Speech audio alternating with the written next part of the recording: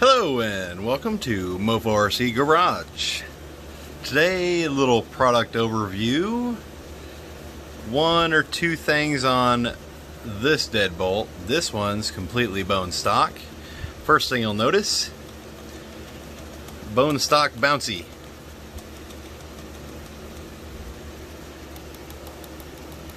Not bouncy.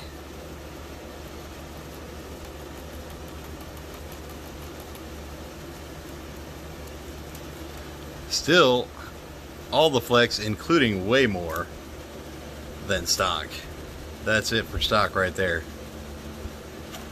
This is the new oil shocks, as well as a set of aluminum flexblade XRs, which are the highest travel flex blades that I have. They're the newest, greatest thing in flexblade technology. They still can be flipped upside down if you really want some gnarly flex, but going from stock to that is that's enough. That's more than enough. And those new oil shocks, no more bouncy.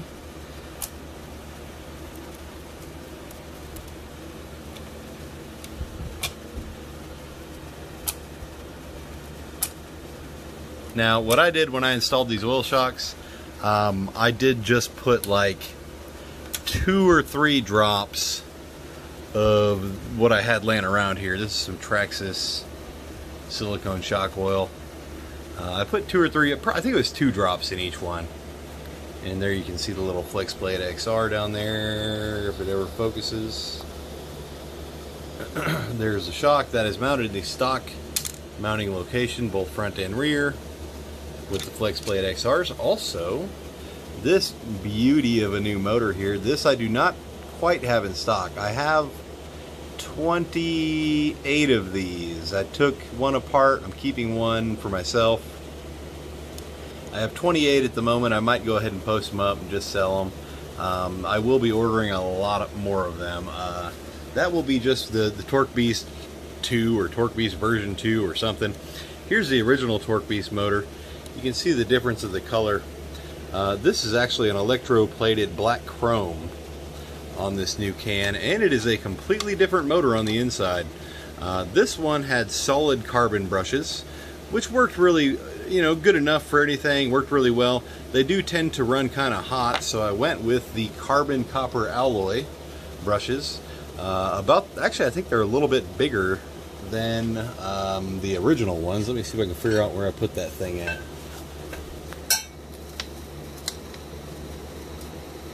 Here it is. Alright, so here's the inside here where the brushes are. Those are copper and carbon alloy mixed together. Very large, especially when compared to stock, where stock is just a metal tang hanging out there. These should last a really long time. Here's the armature. I went ahead and unwound one just to count physically the windings on them. I usually tell them what specifications I want, and then I always double check them whenever I get them. The windings and armature on this one, the armature is about the same.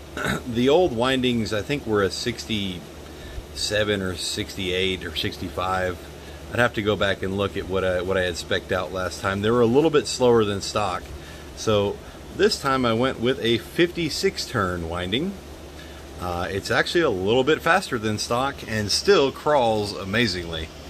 So that new torquebeast motor also has laser scribed on it, torquebeast, and you can see that little thing down the middle there. That is actually a rubber band. I have them put them on there. I also have the wires soldered on sideways so that they are not interfering with things and sticking out the back real far. So I have been doing this by hand for a really long time. I finally got one manufactured where they were actually able to manufacture them the correct way that I wanted, where they stick out to the side here. This would be the side you have sticking out. This side goes towards your motor. You leave the rubber band on there. You don't have to take it off. Bend this up around your transmission, get it to where it needs to go. One really neat little thing about these new torquebeasts as well. Here is the old torquebeast. There's the new one. Do you see the bolt pattern difference? I had the new ones made with the 030 bolt pattern, so they will mount directly to your stock aluminum plate. I did that. I also have these brand new aluminum adjustable motor plates, which if you order a boosted version of this with a bigger gear, you'll get one of these. Or you'll, be prompted to buy one, or you'll get one of the 3D printed plastic ones that I give away for free with them. But otherwise, that'll bolt right to the stock SCX24 motor mount. You won't have to change anything. These motors have tons of power and very good low speed control. Let's see if I can kind of show you here. I'll try to do this while holding the camera.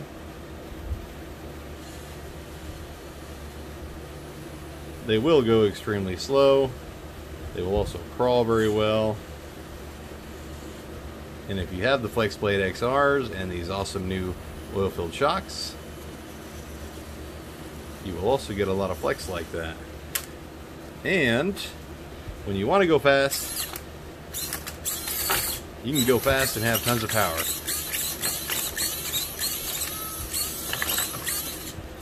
So that's that. That's the new torquebeast or torquebeast 2 050 size can. Probably the, second most powerful 050 size can you could buy that I know of.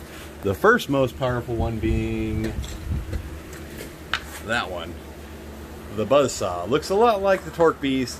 The shaft is a little bit longer. Whenever I sell these, I actually cut the shaft down to make them the same length. Usually I'll mark it if you buy more than one. If you buy a Buzzsaw and a torquebeast, I'll usually mark one of them so you know which one's which. But the torquebeast, probably the most powerful 050 motor made. Maybe ever made, I don't know. It is like a 34 turn windings in that sucker, so I mean, just holy moly, 42,000 some odd RPM.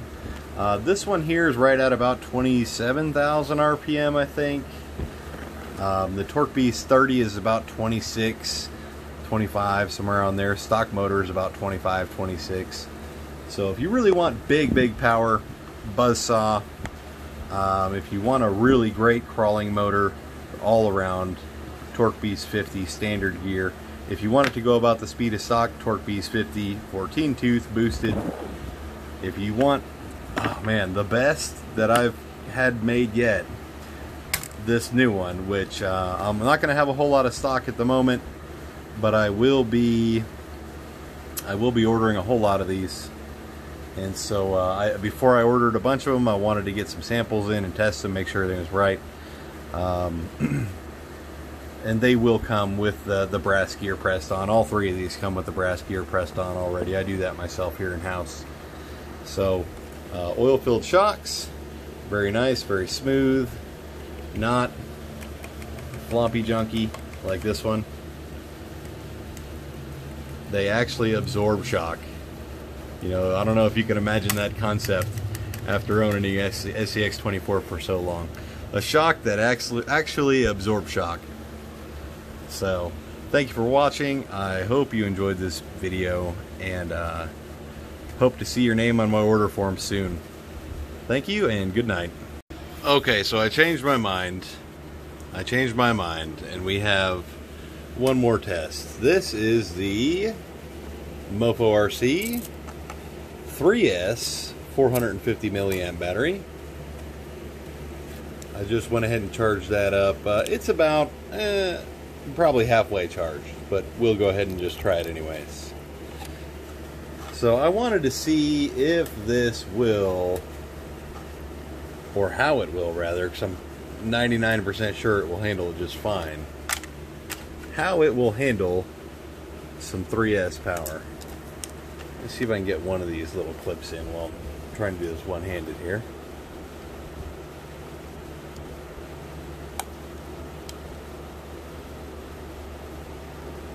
There's almost nothing worse than trying to put a body clip in a deadbolt. There we go.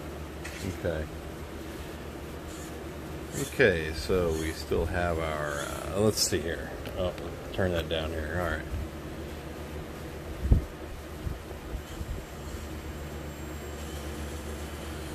Still have our low speed when you need it.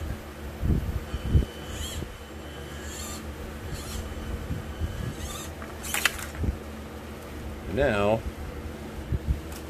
let's see if and how much faster this thing goes. Try to do this one hand. All right.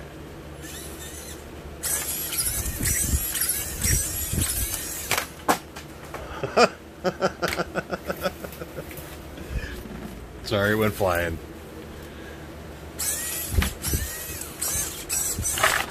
Oh yeah, it works. Oh, there it goes again. Thanks for watching. By the way, the stock SCX24 ESC, for whatever reason, does handle 3S. And I just so happen to sell them. So, if you want to go really fast, there's an option for it. Thank you again, and good night.